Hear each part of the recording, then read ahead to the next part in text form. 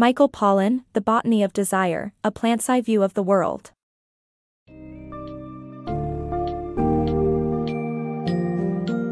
Get ready to explore the fascinating and symbiotic relationship between humans and plants in our summary of Michael Pollan's The Botany of Desire, A Plant's Eye View of the World.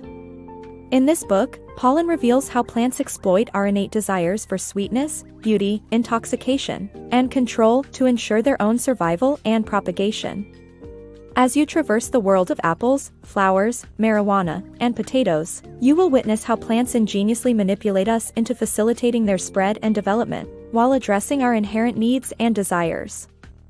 Through captivating examples and thought-provoking insights, this summary will radically shift your perspective on the interconnectedness of humans and plant life.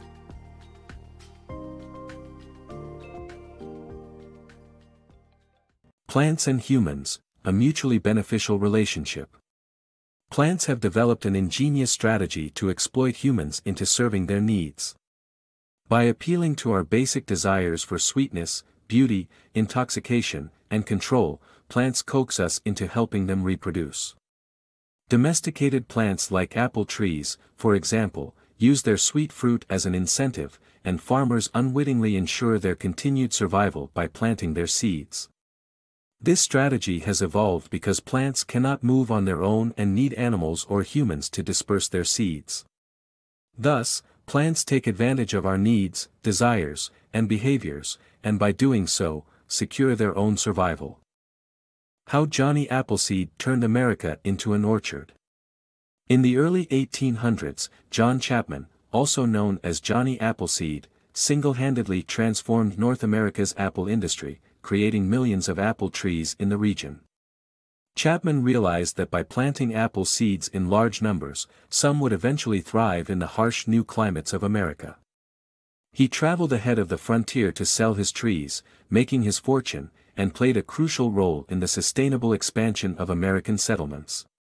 Chapman's success was also due to the fact that apples provided a naturally sweet food that could be made into cider, a luxury most early Americans couldn't afford, hence adding to Chapman's good fortune.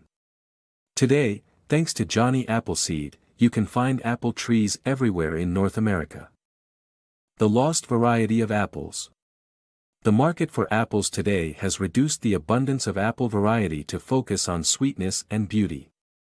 However, the U.S. Department of Agriculture's Plant Genetic Resources Unit aims to preserve and increase the genetic variety of apples.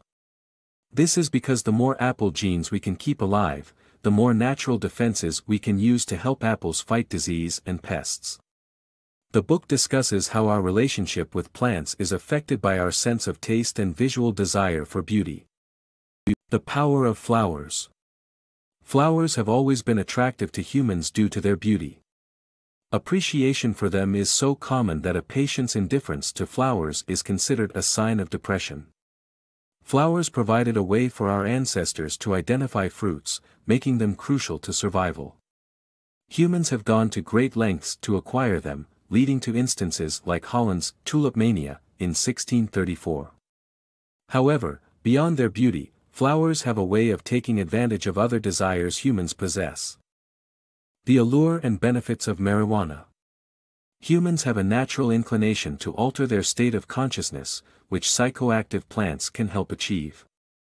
Marijuana, considered a taboo plant, is one such psychoactive plant that can induce altered perceptions and create a cheerful mood. The laws against marijuana inadvertently improved it by leading to indoor cultivation, where growers could experiment and increase the levels of THC, the plant's primary psychoactive component. This has led to a better understanding of the human brain. Marijuana has the potential to decrease mental and physical pain and enhance creativity. However, caution must be exercised as excessive consumption can lead to paranoia and imprudent behavior. The surprising relationship between the brain and cannabis. Cannabis has evolved from a prescription medicine for pain and nausea to a recreational substance. Researchers have discovered an entire network of neurons in our brain that respond specifically to THC. The brain even produces its own cannabinoid, anandamide. The purpose of this cannabinoid network is still under investigation but might be related to pain relief, short-term memory loss, and overcoming monotony.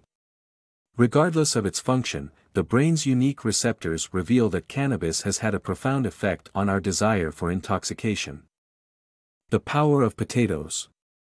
The introduction of the potato to Europe brought an end to malnutrition and famine, leading to a shift in power from southern to northern European countries. Through genetic modification, we've continued to exert control over this vital food source, but with uncertain consequences. Throughout history, the potato has played a vital role in combating malnutrition and famine. Before its introduction to Europe in the 16th century, people in northern European countries suffered greatly from a lack of food. The potato changed that by allowing individuals to grow their own food on a small patch of land, ending their dependence on buying bread. This shift in power led to northern European countries growing stronger and more powerful. Today, we continue to exert control over this essential food source through genetic modification. One example is the new leaf potato, genetically engineered to produce a toxin that kills potato beetles. However, the risks of growing and consuming GMOs are still unknown, and many consumers are distrustful of these products.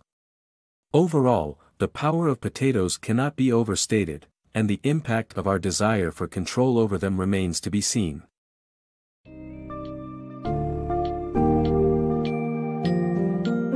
As we reach the end of our summary of The Botany of Desire, it becomes abundantly clear that humans and plants share a complex, intertwined relationship.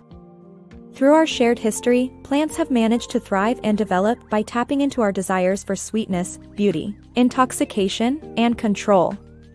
We've discovered how apples and their sweetness have shaped North American agriculture, how flowers captivated our hearts with their beauty, how marijuana has tapped into our thirst for intoxication, and how the humble potato has fed our hunger for control.